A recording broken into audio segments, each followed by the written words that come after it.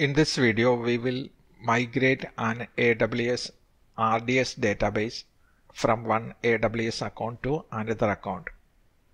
Go to RDS console. For that, search for RDS. Click on RDS link.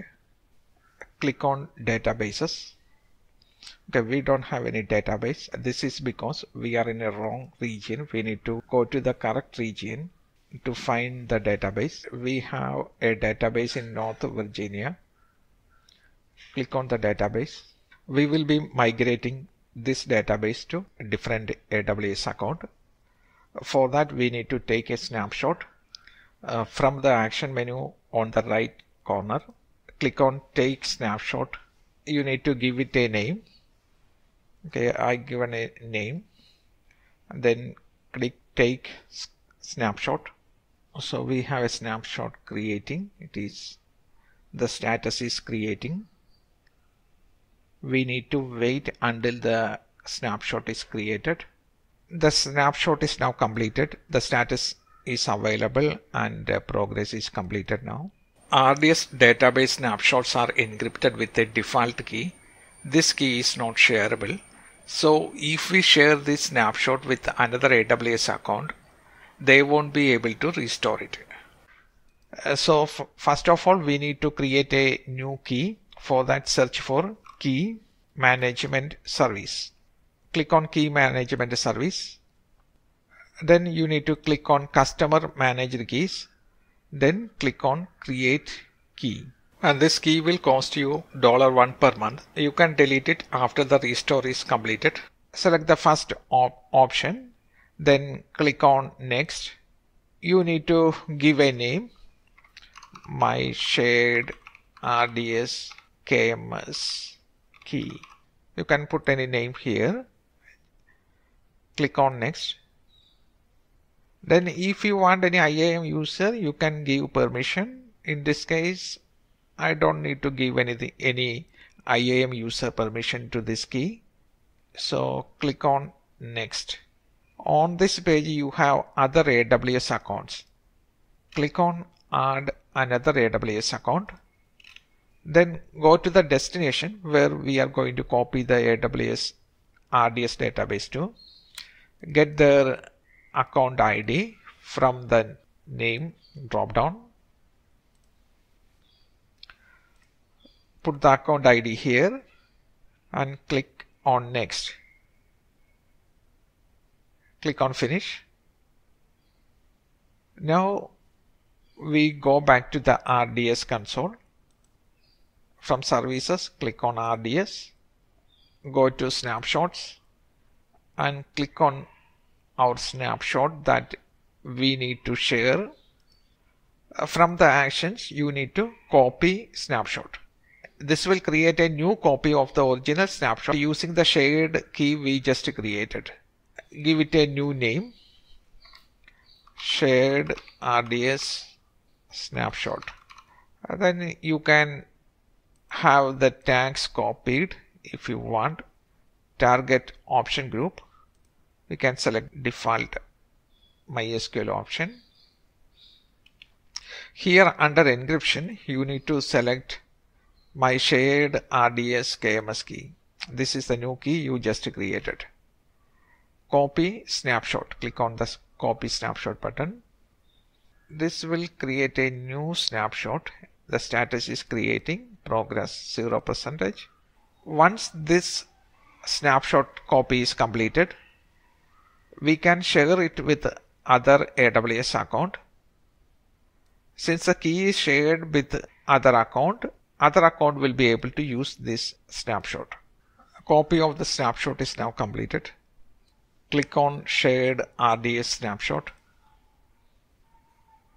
From the action menu, Share Snapshot. We need to get account ID from other AWS account. So switch to other AWS account. Click on the account name. Copy the account ID and paste here. Click on Add button. Now you can click on the Save button to share. Next, go back to destination AWS account, click on RDS, click on snapshots, click on the shared with me. This is the database backup. From the action menu, you need to copy the snapshot and give it a name and give it some name. Then you can use the default RDS key for this. Click on copy snapshot. Again, this will take a few minutes to finish. Status is creating and progress 0%. On source server, let us see what database specification we have. It is MySQL community and the size is DB too small, and the region is US East 1C. You will be using the same region when you restore the database. Click on the database. We need to find the MySQL version and disk used on the source RDS database so that we can create new RDS database with exactly same amount of disk space and MySQL version. Click on the configuration link. Here you will find the MySQL engine version. Take a note of it. And the storage is 20 GB.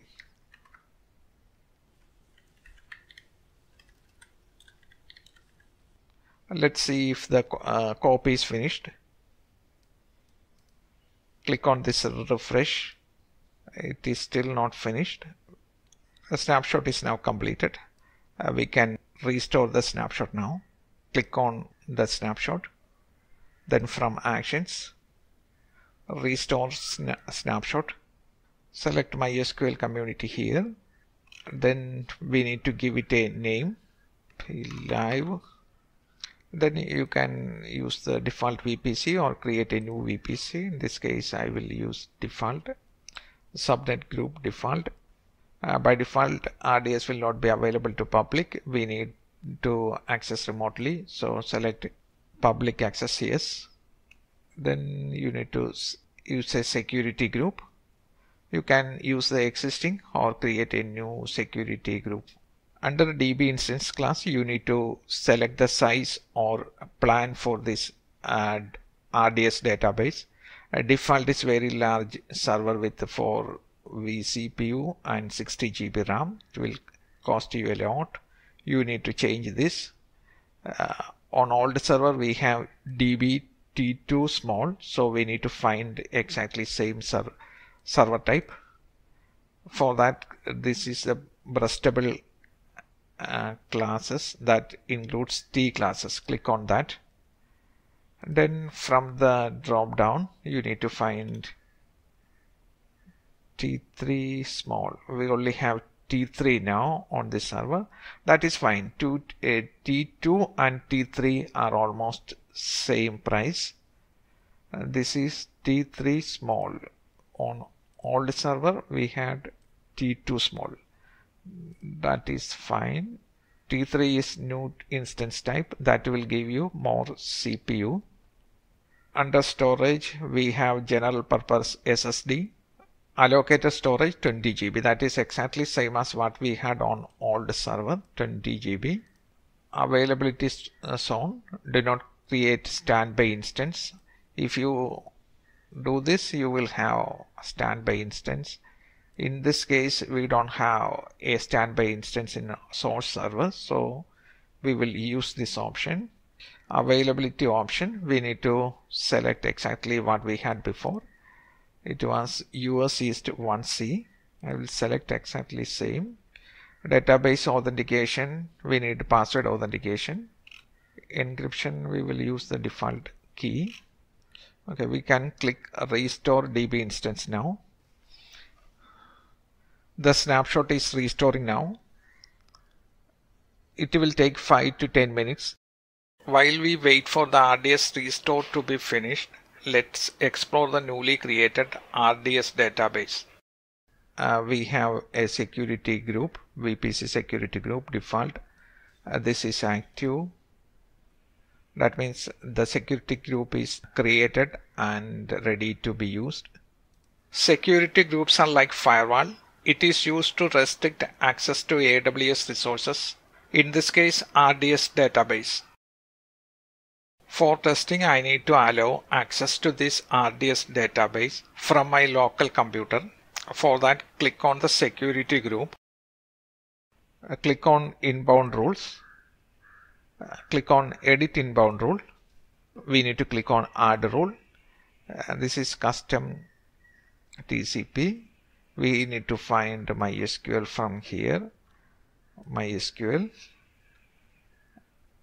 Under this custom, from my IP address.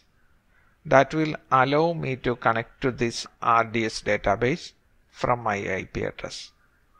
Save rules. So let us go back to RDS. Search for RDS. Click on RDS. Click on databases. It is still not finished. Status is modifying.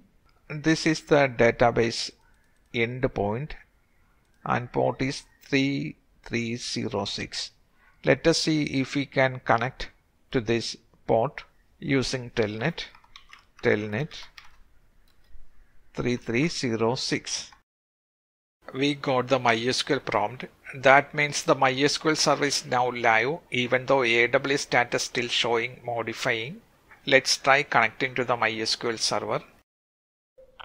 For this, type MySQL -h, then the endpoint of this RDS database, copy and paste here.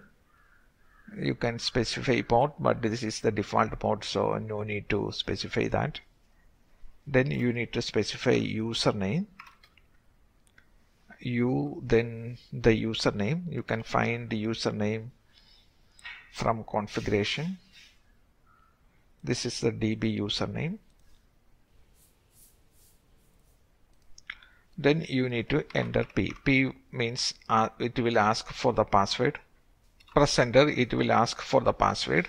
The password is same as what you had on old server, the source server password.